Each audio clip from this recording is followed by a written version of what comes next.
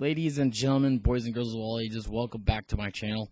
I'm Josh Delagrange, and while certain fans were verbalizing the incident that occurred at Lingerie Fighting Championship when a head coach, Leon Hader, threw Tamako into a cage and then threw down and also threw Jesse across the cage, it was going to go back and attack her again when she confronted him. Now, the company said supplementary discipline. What does that mean? Does that mean a slap on the wrist and you're told never to do that again? Well, here's the thing. It should have never happened. I don't care if anyone loses the slightest bit of their tempers. A man is not supposed to physically touch a woman at all. Not even if they consent to it. Because abuse is not okay. And this man is a danger and a threat to the company. He's a danger and a threat to everybody who works in that company. And if you don't grow a pair of balls, and I mean this literally, if you don't stand up now, he's going to do it again and again and again. How many chances are you going to give this guy? After one incident like this is enough to give them walking papers. It's enough to fire them. You have a right to fire them, President. You have a right to do so, to protect not only the ladies, but everybody in attendance. Because if this man attacks a fan, if that's what happens next, he attacks a fan, then you allowed it. I ask you right now to immediately strip him of being a head coach. You immediately fire him and walk him out of the company, and he doesn't come back. I do believe in second chances, but the thing is, there are people like this that I've seen every single day. I've met a few just like that, whose true motives was to injure someone. And while I do not know the extent of the injuries that Tamako took, and I apologize for botching her name. I'm not used to that name. I'm really not. I love you guys so much. I care about every single person in that company. I care about the security guards who stood and didn't allow him to get on her again. Because if he would have got on her again and they were powerless to do something, I would have been like, what is going on? Why isn't the security guards who are supposed to do their job not doing their job?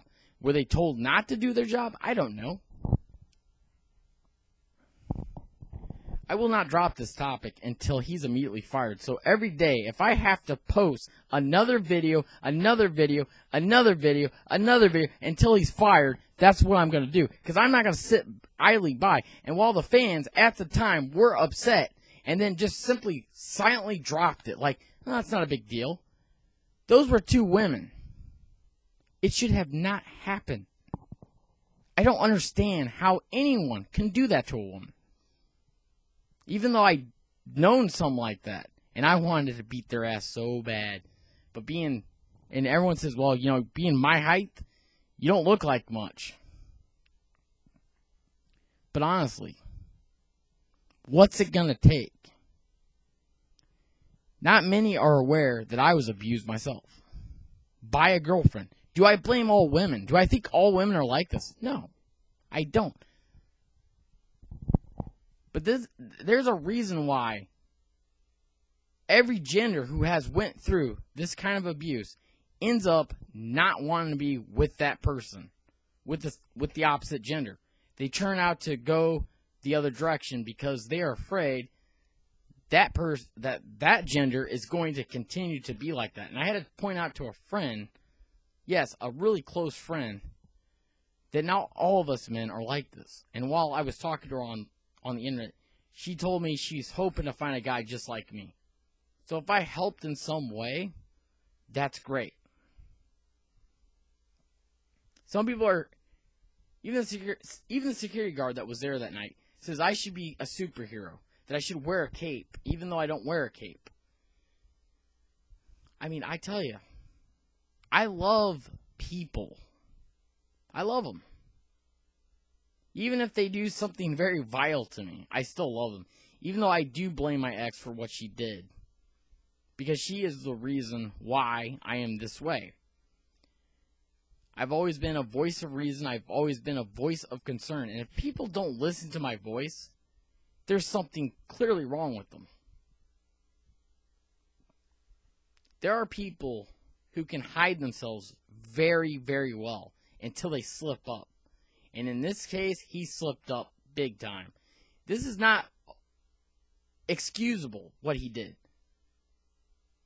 Oh, he was protecting his fighter. No, he wasn't. He didn't care about his fighter. If he did, he wouldn't have stepped in.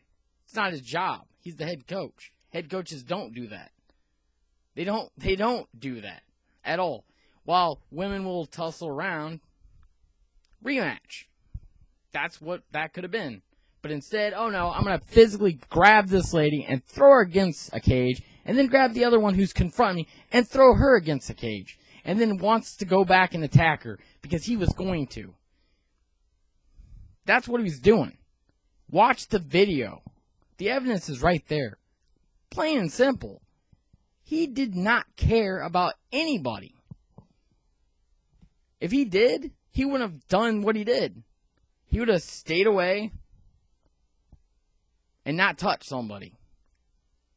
And like I said, a security guard and my job, if I was a referee, is to break up a fight. Even though the fight is not really a fight, it's just them rolling around on the ground. But in case they try to injure each other, we have to step in and pull them off each other. And if we have to stand in front of them while they're trying to punch, which, by the way, they don't punch, but if they did punch, oh, it's going to suck. Because those mixed martial arts gloves, yeah, they're not soft. I've been hit by them. They're not fun. I used to have a pair, and my nephew hit me with it, and it's like, ouch.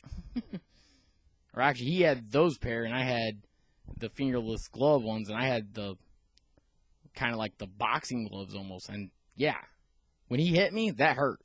That wasn't fun. But again, please, fire this man. Do not let him come back. He should not come back at all. For the sake of not only the fighters, but somebody like me. Because imagine if I was sitting there, and he just decided to attack me for no apparent reason, when I had nothing to do with anything. That's not pleasant. That's not something that should ever happen. A fan shouldn't be attacked by anybody. I mean, if a fan boos you, big deal. You get over it. Alright, guys, I am not dropping this topic. I will not stay silent about this. While some recommend I should, what?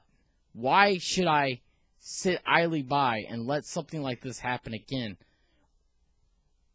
Because, like I said, a slap on the wrist and told, don't do it again, that's not good enough for me.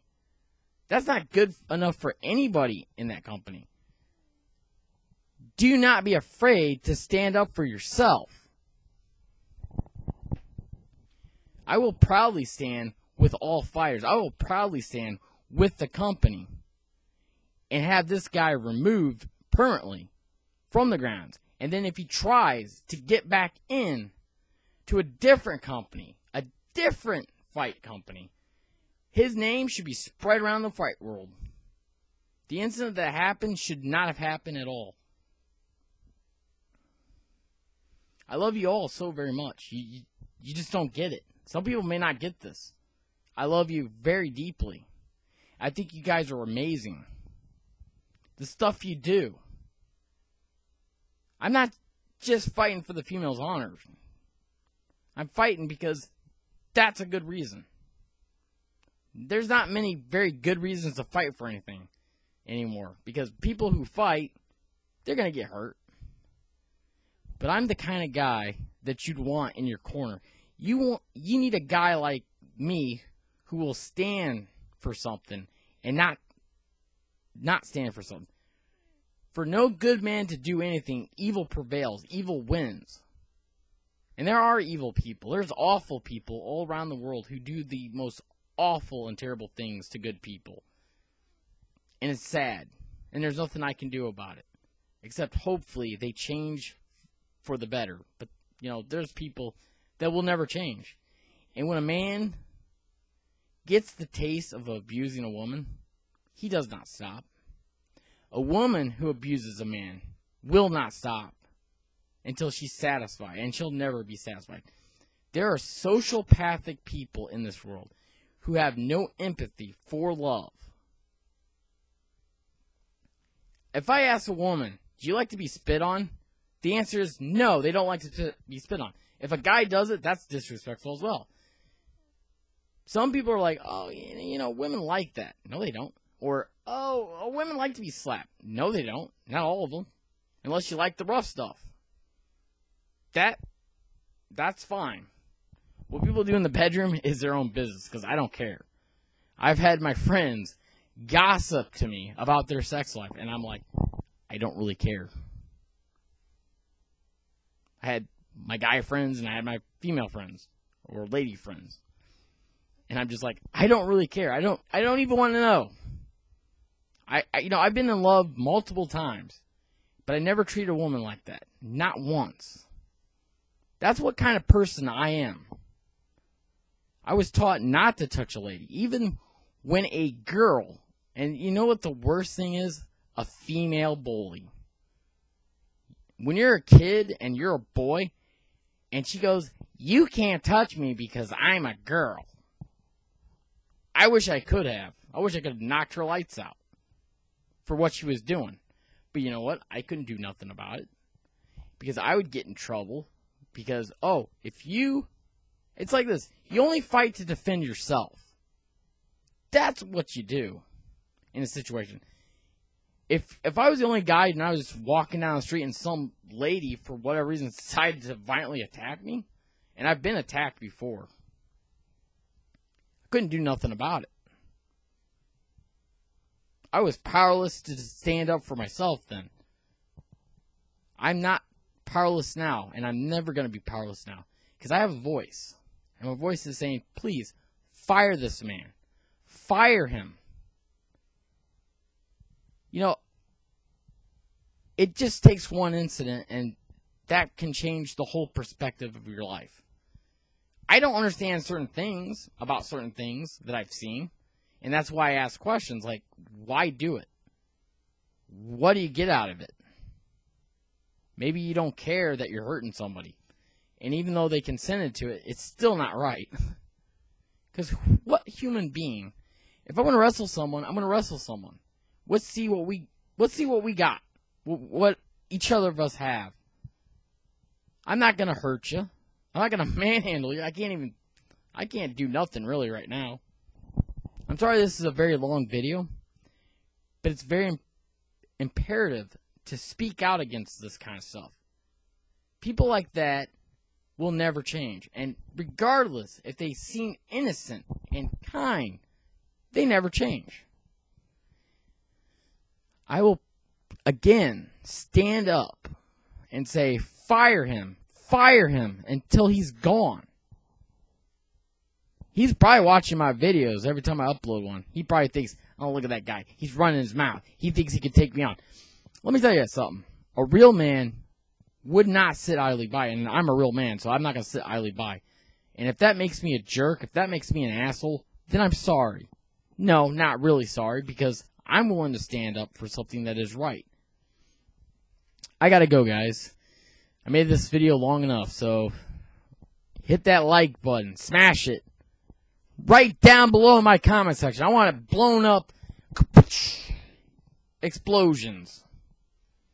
I love you guys. I love my fans. I love my subscribers the most. I love my subscribers. I love my followers. I love everyone who's following me on Twitter. Even though I have more, I'm following more people, and I'm getting followed less, which that's fine.